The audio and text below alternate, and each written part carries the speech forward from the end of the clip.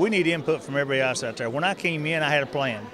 My plan was to make Prestonsburg a place where you could live, play, and work in a safe, clean, peaceful environment. Now we need direction, economic development, tourism, education. We need our input from everybody in all these fields so we can get a plan. And the whole thing right now is we're heading in a direction. Now we all get focused in that fine points, what we need to do. And that's what this is for. Kentucky League of Cities has experts in it. They're facilitating the meeting. They will take all the information together. They were at the high school earlier today, and they will put it all into a understandable form. And at that point, we got a roadmap which way we're going.